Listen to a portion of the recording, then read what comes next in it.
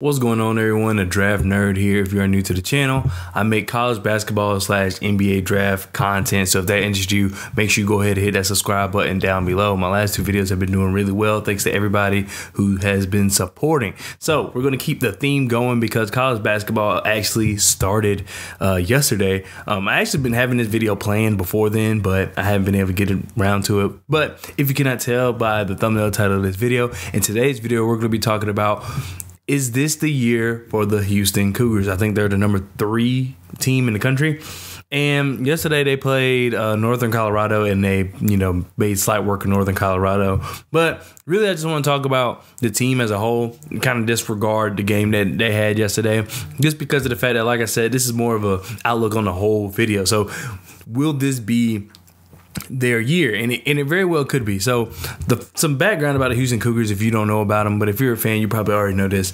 So they made it to like back-to-back national championships. However, they finished runner-up. So I think they lost to NC State, and then they lost to Georgetown, I believe. It's not like they're unfamiliar with success. It's especially last year.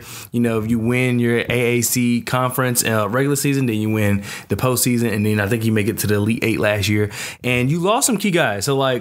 So some guys they lost last year. They lost Taze Moore, Kyler Edwards, and Fabian White. So these guys played significant minutes. So however you feel about these guys, like in terms of their play, their on the court play, they played very significant minutes last year, and you're missing those guys. However, you're replacing them with guys like, well, one for sure is a healthy Marcus Sasser. So I have my notes right here, so that's why I'm kind of peeking over. But you're replacing them with a healthy Marcus Sasser. I think he only played 12 games last year. So this year, you definitely got a very efficient scorer. Then you pair him with Jamal Shead, who I think is, if he was taller, I think there would be more talk about him as far as going into the NBA. He's only 6'1", but he plays like he's 6'5". He does need to work on his shot a little bit, but he's a great playmaker. He's an excellent defensive player. Literally, I think if he was just taller, you would hear a lot more about him in terms of just his projectability into the NBA. And then you also have Jarace Walker, I'm assuming that's how you say it. Let me know if I'm saying that wrong. But he's a freshman, big body. His body type reminds me of Zion, and he doesn't play like Zion at all. He's a little slower. Zion was extremely athletic at that size, even though people say he was overweight. Zion still never looked slow. It just wasn't healthy for him to be moving like that at his size. But that's kind of what Jarace Walker, or how, like I said, however you say it, that's what he reminds me of, is that Zion body type, because he is very physical. We saw in the first game against Northern Colorado, albeit Northern Colorado, he was a menace in the paint. I think he had 12 rebounds. And that's kind of something I actually want to talk about for the whole team, and we'll get into that in a second. But he's only 6'8", and he basically played the center position the way he was just grabbing all those boards. You would like for him to finish around the rim more. I think he's a very consistent, strong finisher. He didn't show that yesterday against Northern Colorado, but I think that is what he's like. That's his projectability. He did it before at IMG. That's where he played high school ball at. So Houston has a very good outlook on their team. So I know a lot of people say, oh, the division and things like that, which hopefully that will change when Houston moves to the Big 12. But a lot of people give it to them because of their conference. Their conference isn't the strongest conference in the world. You have Memphis in there, and then you have, I don't remember who else is in there, but I know it's Memphis for sure. Oh, SMU's also in there. Temple, teams like that. But anyway, despite their conference, I think that this is a very solid team. There's a reason that they've been to the Final Four. I think, the Final Four a couple years ago, and then the Elite Eight last year. This is a very solid team.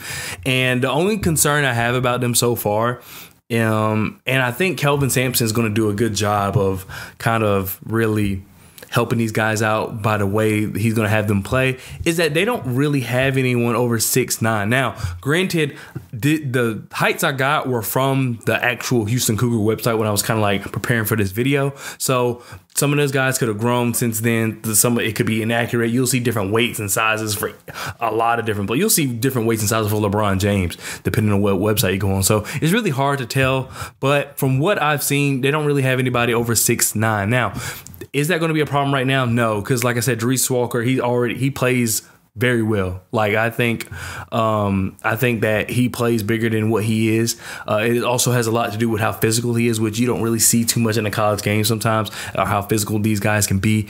But yeah, he plays very physical. He's very athletic. Like I said, he literally reminds me of Zion. He's just not as athletic, and that not as quick, not as fast. But the athleticism's there, the big body's there. He's not afraid to use his big body. It literally reminds me of Zion. He's just not as fast. That to me. And Zion is just also the easiest comparison because a lot of people know if I really wanted to deep dive, I probably could find a better comparison. I don't like comparing people to like guys who are very established or anything like that because it does put like some rough precedent on them. But that's literally what he reminds me of. And then I haven't even got to the other freshman on the team, which is Terrence. I really don't know how to pronounce his name, but Terrence Krinu. I'm gonna learn how to pronounce it, but let me know if I'm wrong. He's like a wing guard. I mean, it depends. I think in the NBA he's gonna project to be a guard. He's 6'5" right now. You know that's more of a forward spot probably in college. But he can do it all. He's not really great at anything, but he's good at everything. And I think he projects to be like a good 3-and-D defender. I think he can really be able to spread the floor. I think that he'll create a lot of space. He knows how to get to the basket. He's a really good defender. I think that what's best for him, I think it's going to be like a Florida State situation where it's best for him to come off the bench. And by Florida State, I mean Florida State is known for having guys who come off the bench who get drafted in the first round. That's just what they do. And I think for this team, it's probably better for him to come off the bench because you have someone that can come off the bench and literally defend, score, play make, all those things. Now, he's not the world's best playmaker, but I feel as though he's good enough to where you don't need to double him up with Marcus Sasser or Jamal Shead. I really feel like he can do that by himself. And I know he's a freshman, but it is what it is. I think it's going to be one of those situations where he ends up getting drafted in the first round, even though he came off the bench. And also his numbers and his play, it won't seem like he came off the bench, but we all know in reality he'll be coming off the bench. So I think that Houston really has a decent team here. Like I said, my only issue with them is that they don't really have anybody over 6'10", and we know that once you go into the tournament, things get a little more rough. You play a more variety of teams. So let's say they run into like my team, North Carolina, which who didn't look that good yesterday, but this first game, and UNC Wilmington actually isn't a cupcake game. I'm not saying that, I think they should have beat them by more, but that's besides the point. Anyway, you run into a team like that who has size, like Armando Bacot and Pete Nance. What are you going to do? You know what I mean? And that's just one team. Like North Carolina really only has like one really big player, and that's Armando Bacot. But we know some teams like to have 3 or 4 really big guys, 7 foot guys. What are you going to do in those situations? Now, can you outmuscle them? Probably, the way Jarace Walker plays. And also, like, you have guys like Jamal Roberts who plays a little tough. But in reality, what are you going to do in those situations? And like I said, I think Kelvin Sampson is going to set those guys up for success. I think that if you run and gun and also your perimeter defending is so good that it might not even really matter, especially if Jarace Walker can rebound like that, like he did against Northern Colorado. It might not even matter because if you're making everybody take perimeter shots anyway, or you're locking them up on their perimeter and they can't even get inside, doesn't really matter that you don't have the size if you're still able to like team rebound, because everybody who's like in a projected start lineup or basically in the start lineup, all of them can rebound, so in their own way. So I think that the size may not matter, especially if they run and gun, but we'll see. I think that overall you have a really solid team. I kind of really briefly want to go over like some key players, potential starters, and things like that. So for your potential starters, like I said, you have Marcus Sasser, you have Jamal Shead, which I made this graphic before the first game of the season, so it says potential starters, and I think these guys really ended up being the starters, but I mean, it is what it is. But anyway, Marcus Sasser, Jamal Shead, Tremont Mark, Jarace Walker, and Jawan Roberts. I think that that's a solid starting lineup.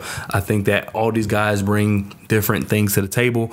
Like I said, you have the ultimate guard pairing. I think it's one of the better guard pairings in the country, if you ask me. I think both these guys have NBA potential. Is really size to me that is what is holding these guys back. And then we go into like key players. So key players: Terrence, Akrinu. I will learn how to say it, I promise. Javier, Francis, Ramon Walker Jr., and Reggie Chaney. So these guys are also a quality bench. And another guy I am forgetting about that is not on this graphic, but who played yesterday, and I was really, he's a microwave. I mean, granted, I got to say it's against Northern Colorado because I know people will say that, but Emmanuel Sharp is a microwave. He got like 12 points in 8 minutes or something like that. He is a microwave and just a freshman from what I saw. So very talented guy, and definitely excited to see what he can bring to the bench for this team, because it's the long game. Like, I mean, I know, you know, sometimes you forget that it's the long game because a lot of times in college they run like 8 deep, maybe 7, sometimes even 7. But it's really about the long game because you need that bench. I think that you have a bunch of guys that can come off the bench and provide valuable minutes, and then as long as Marcus Sasser stay healthy, I don't know, this team, this is going to be a talented team for sure. That does it for this video. Let me know what you think of the video down in the comment section below. Let me know what team I should do next. I'm interested to do every team. Like I said, college basketball and NBA draft content here. I will be working on some more draft profiles as well, if you're familiar with those on my channel. So look out for those. And I also am putting together a big board with player profiles. Like, it's like a spreadsheet. It's a long spreadsheet. And that's really what I've been working on. So that's why I haven't been able to release like I want to, because I've really been trying to get that together. But anyway, I plan on, you know, I have a couple of more videos in mind, but let me know, because if y'all want to see something that I don't already have planned, then of course I'm going to do that. But I have a draft profile coming, and I think I need to pick another team to do a video about. Someone told me to do UK. Kentucky, so I'm interested because Carson Wallace is as advertised. What's his name? Trayvon Brazil from Arkansas is also as advertised. But anyway, thank you so much for watching, and I'll see you guys next time. Peace.